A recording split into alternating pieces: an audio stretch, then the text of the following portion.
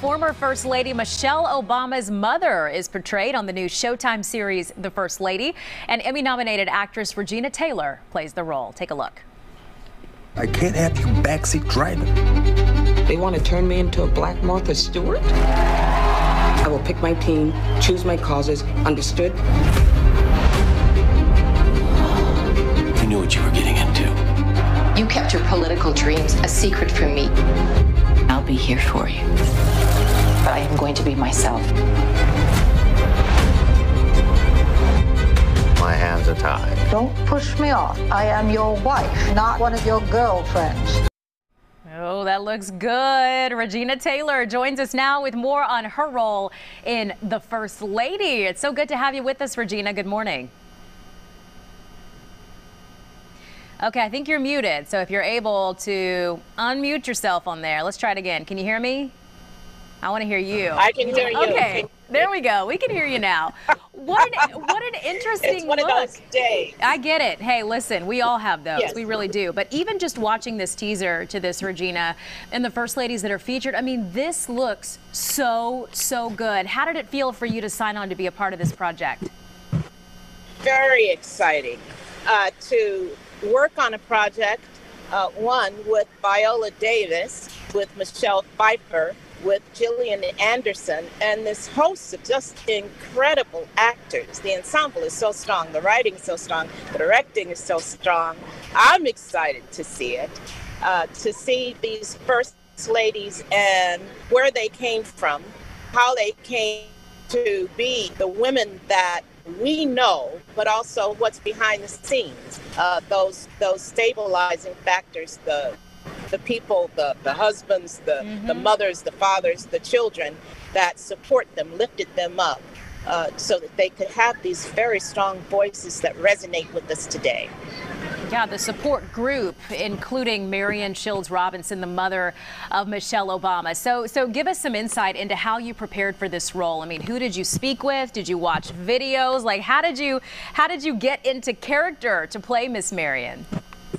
Yes, one, reading Michelle Obama's book, and she's always crediting her mother and her both parents as a source of strength for her. I talked to people who know the Obamas. I watched a lot of video, and it is just such an honor to play this role. And when she came into the White House, that was when I was introduced to her, to say, yes, she is bringing her mother, she is bringing her roots into the White House to maintain a stability, maintain that strength, and to pass it on in terms of the children.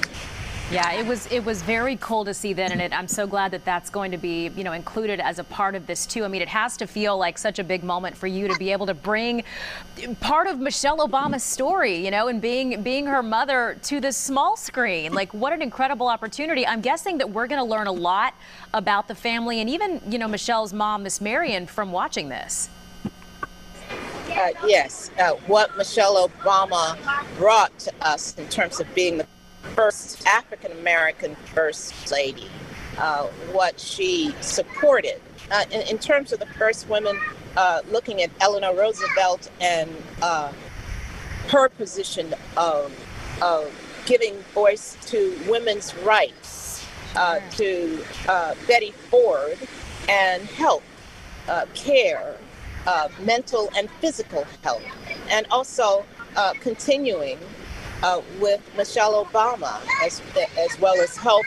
It was about who she was in terms of being an African American in the position on this world stage, and how she carried herself so beautifully, and what support did she have in terms of family, in terms of friends.